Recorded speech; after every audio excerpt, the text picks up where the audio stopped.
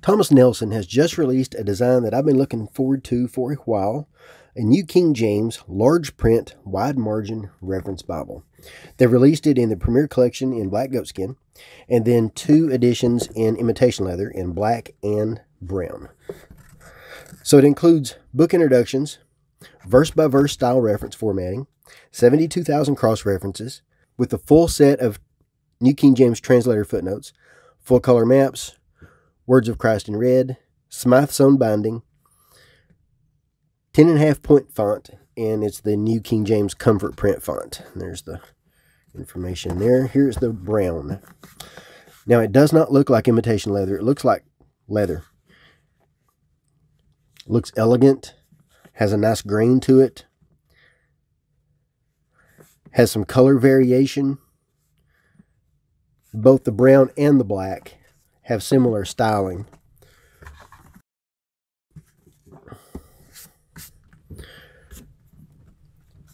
So there's the black. It looks like leather. Both have perimeter stitching, a debossed line, double line around the front, Holy Bible, printed in gold. Then there's the spine on both. The black has a design, an elegant pattern. Then the brown is blank spots. All right, so black has a gold and a black ribbon, and then the brown has a brown and gold ribbon with brown head tail bands and black head tail bands for the black. So both have a paste down liner. The black has gray with a coated paper liner, and the liner works as the presentation page, and then no other end sheets. The brown has a brown liner, and it's the same. The overall size is 7 3/4 by 9 3/4 by 1 1/2. Then let's weigh. 3 pounds, 4.5 ounces. So this is about the size of a study Bible, a little bit wider than the standard study Bible. 36 GSM European paper. The text block is the same as the goatskin with one difference, and I'll show you what that difference is in just a little bit. They are made in China using the typeface designed by 2K Denmark for the New King James. The paper is highly opaque. Now, under direct light, you might see a touch of glare, but not much. Just enough to notice. Then we get into our text. 10.5 point font with about 10 words per line, verse by verse. Section headings, chapter numbers, reference and footnote keys are in red, same as the book names. And then we have a book introduction. And then we have the pilot reference in the footer are also in red. So it's a double column, verse by verse, with references and footnotes in the footer. And then each book has a short introduction with the author, time that it was written, key verse, and theme. These are short, a little bit smaller font than the text. These are not line matched, but the text is. And the text has a good amount of space between the lines.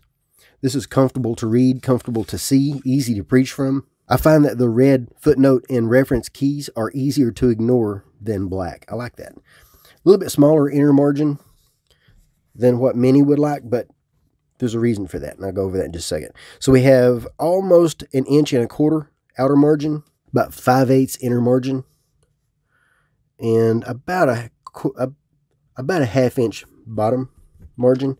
So this is not a lot of margin down here. Most of your margin is going to be on the outside. The purpose of this design is for those who don't need a lot of space for notes and would prefer to have a larger print. There's enough inner margin for some small notes. You might get a reference in there, you might get a symbol in there, but you're not going to get anything extensive. But you're not really going to get a lot extensive out here either. You can get some bullet points, you can get some word definitions, that sort of thing.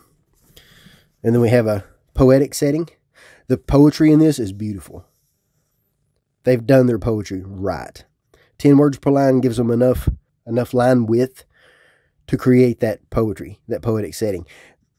But rather than poetry just going as far as it can go and then cutting underneath the line, they break it in good places. It makes the most sense. I like that. Across the top, we have the book name, chapter number, verse number, just over the outer margin, coming out into the outer margin. And then in the center, we have the page number.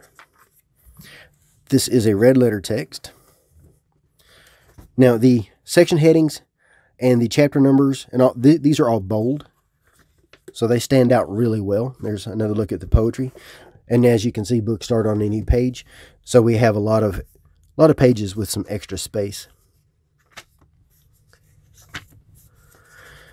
This paper is easy to grab and turn. Excellent. Then here's a red letter. Now this red is not quite as bold as that red. The reason for this is that is bold and this is semi-bold. And that's good enough. That's a good dark red. I love that red. They've done this design right. So you can see you're not going to get a whole lot of information in that inner margin, but that's okay. You don't need the most space in every Bible. It's a balance. It really comes down to what would you prefer? Do you prefer extra space or do you prefer large print? In this case, it's designed for those who prefer the large print. Now, I've preached from this. I love preaching from it. I don't really need a lot of space for notes. So this works for me.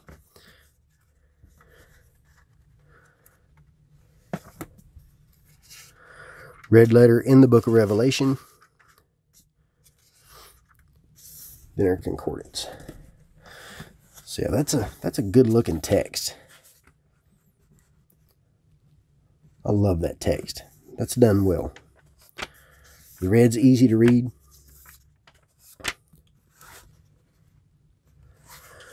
Old Testament quotes are not in oblique type.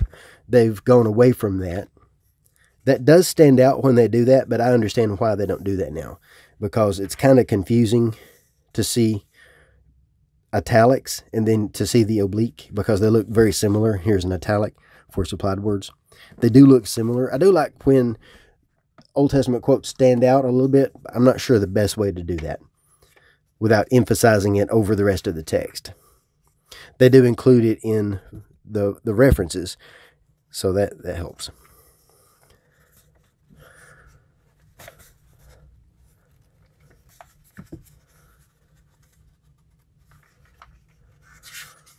This is a large concordance. It includes names of people and places. I like it when they include names. So this is excellent concordance for preaching, for sermon prep, for personal study. This paper is easy to turn.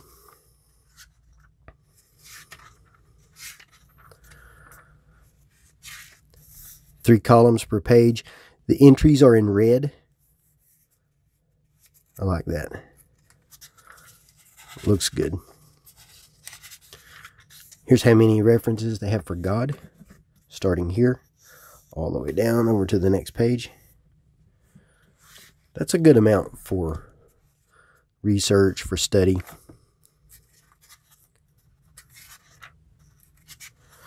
Then we get into a one-year reading plan. Now, I have to beat someone up over this. Just for a minute. Let me beat you up just for a minute. They made this plan in 2020, I think. And what happens in 2020 is we have a leap year. So they give us a February 29th reading, which means 3 years out of every 4, the reading plan has to be altered. I would prefer to do it the other way around. I would prefer to have February 28th and then have the 29th be a catch-up day or be a free day. But that's me. But I understand why they did this. It's easy to not really pay attention to that.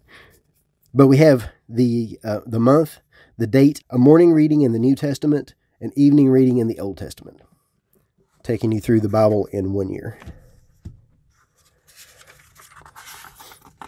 Then we have our maps. This is I would call this semi-gloss paper. Not too shiny, but just a little. They're colorful. There are 8 maps.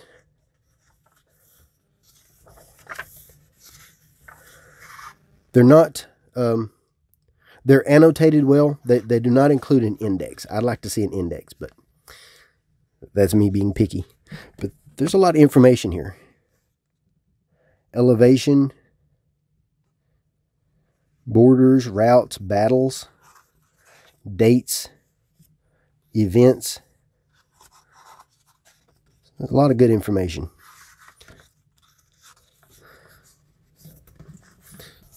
Both of the paste down liners stay open with no problem. So there's this one open in Genesis on the first page. No trouble at all. Doesn't try to fight me. Doesn't try to close. So let's compare this to the Premier Collection. So there's the brown and the black. Premier Collection comes in a nice sturdy box, and it comes wrapped, as all Premier Collections do. This one is goatskin with Premier stitching. 1, 2, 3, 4, 5 raised hubs, and then our text stamped in gold. And these are small to be a little bit understated. Now this one does have a strong smell to it. It's a lot less than when I first got it. When I first got it, it was very strong and very noticeable. And you open it up, and everybody in the house knew. It has dissipated, but I can still smell it. And then we have a leather liner, edge lined with a gilt line all the way around the perimeter. Smythe sewn. This one has 3 ribbons, 2 black and 1 red. And the difference between the text block between the imitation and the goatskin is that the goatskin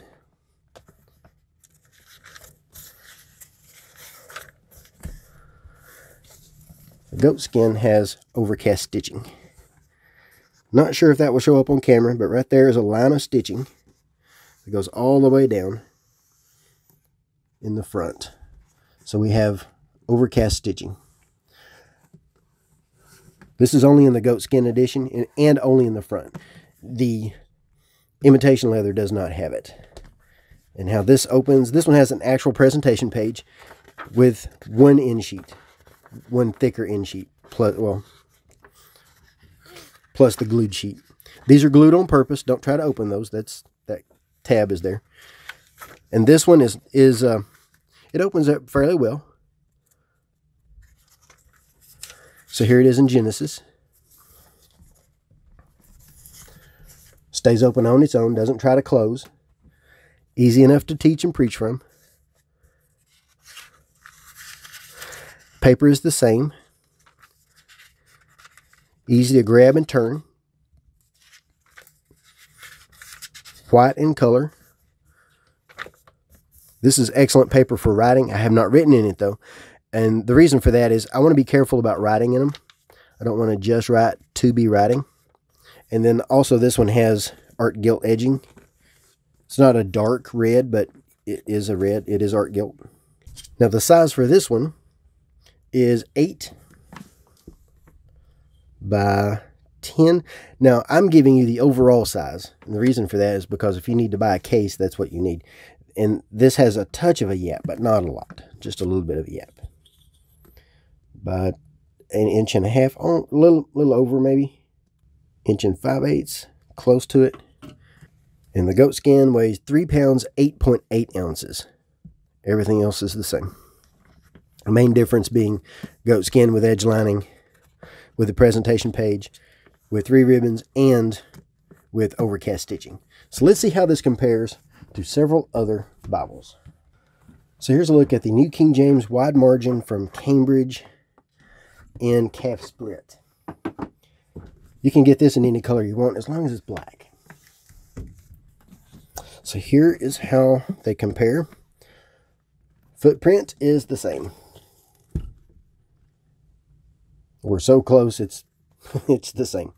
The difference is the thickness. The Thomas Nelson is a 1/4 inch thicker. Other than that, the footprint is the same. Paper in the Cambridge is 38 GSM compared to the 36 GSM in the Thomas Nelson. And there's a difference in the design. The Cambridge also is a 7.8 point font versus the 10.5. Also, the Cambridge is paragraph, while the Thomas Nelson is verse by verse. And here's how they compare.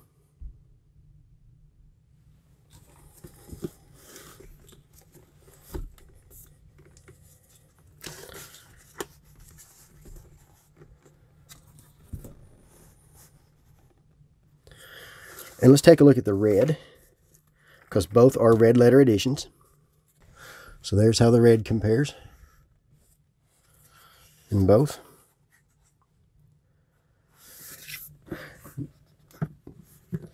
The Cambridge also has pages in the back. I would love to see pages in the back of pretty much any Bible.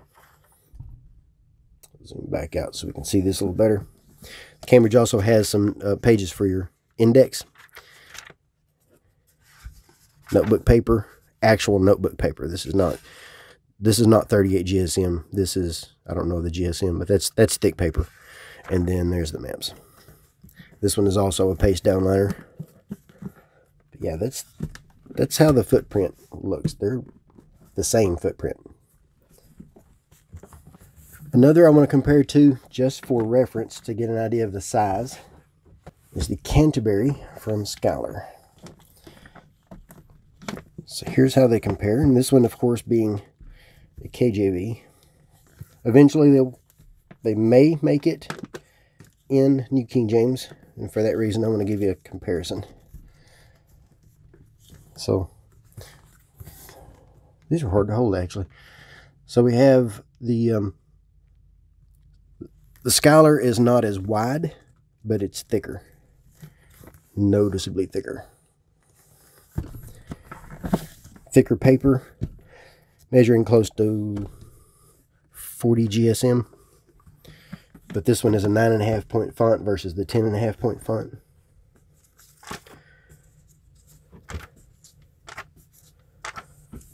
Here's how they compare.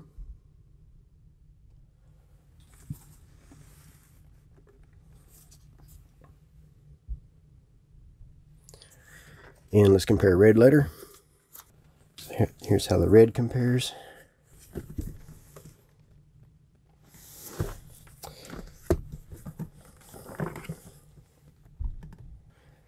The Scholar also has paper in the back for notes.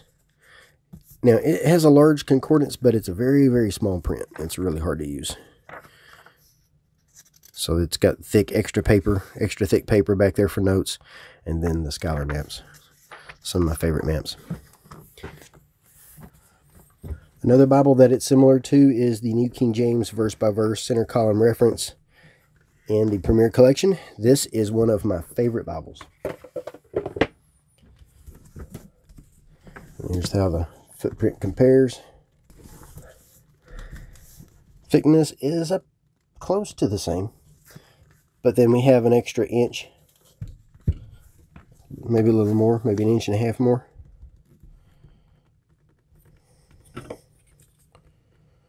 Inch and a half more on the width. Let's see, here's how they compare.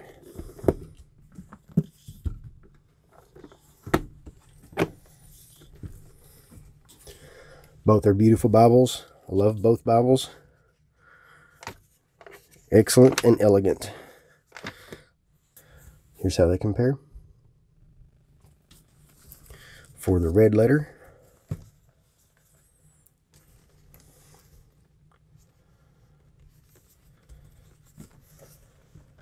here's how the black letter looks.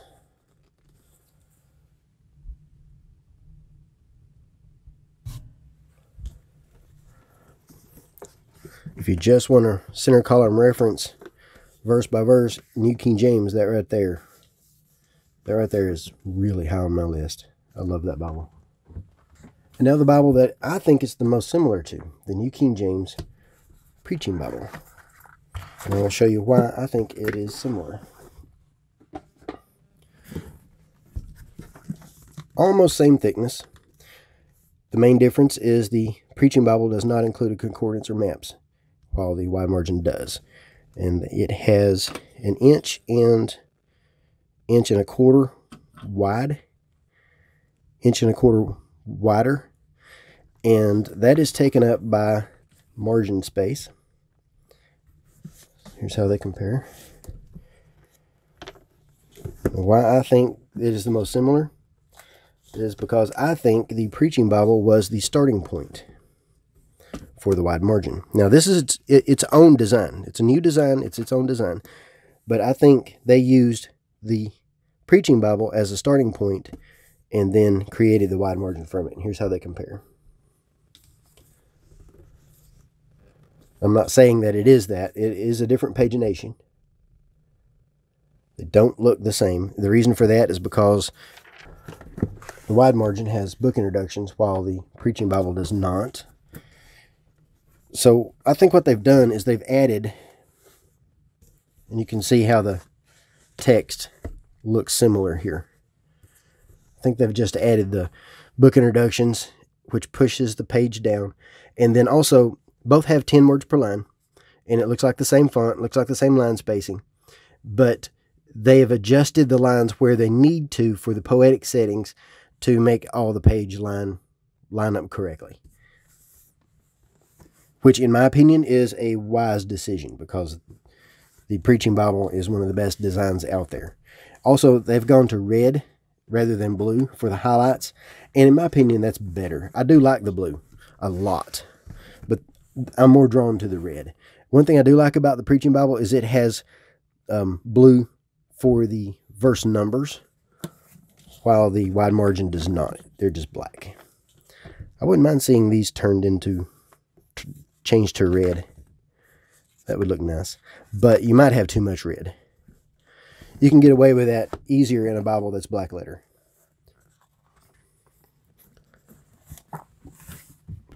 So that's a quick look at the New King James large print wide margin. I love these Bibles. They're done well. They're not ideal for someone who wants to have extensive notes. If that's your goal, this Bible is not for you. This is ideal for those who want to have a large print with a little bit of note space. Basically, to take the Preaching Bible and add note space to it. That's really what it is. And if that's what you're looking for, this is ideal for you. If you don't need large print and you need more space, then wait for a different Bible. But this is not designed for that person. This is designed for the person like me that actually prefers a little bit larger print and doesn't really need a lot of wide margin space. Now, if you would like some information about marking in them, then take a look at my book, Easy Bible Marking Guide. It's available on Kindle and in print on Amazon. I'll place a link in the notes. I'm also updating my book, How to Choose and Use a Wide Margin Bible, and I will be using these Bibles in that book. So it will include information about how to use the margins as well as marking the text. But it won't be a repeat of Easy Bible Marking Guide, so that way you can still buy both, just in case you want to buy both. If you'd like to see the written review, take a look at BibleBuyingGuide.com. I'll leave a link in the notes where you can see that, where I have lots of photos and more detail. Thomas Nelson did supply these in exchange for an honest review, and I think these are great Bibles. I don't think they're ideal for everyone. The reason for that, not everyone wants a large print. Some would prefer to have a larger margin. If you don't need a lot of margin space and you still want a large print, buy these. Buy this one. Between the Bibles, can't go wrong with either. I recommend starting, if you've never used a wide margin before, I recommend starting with the cheaper one because you can buy these on Christian Book for, well, when I checked, it was $38. That's amazing. That is completely amazing. So start with this one and then upgrade to this one later. The only difference between them is the overcast stitching, and that is helpful. It's not a deal breaker. So I'll place a link in the notes where you can make a purchase if you're interested. And thanks for watching.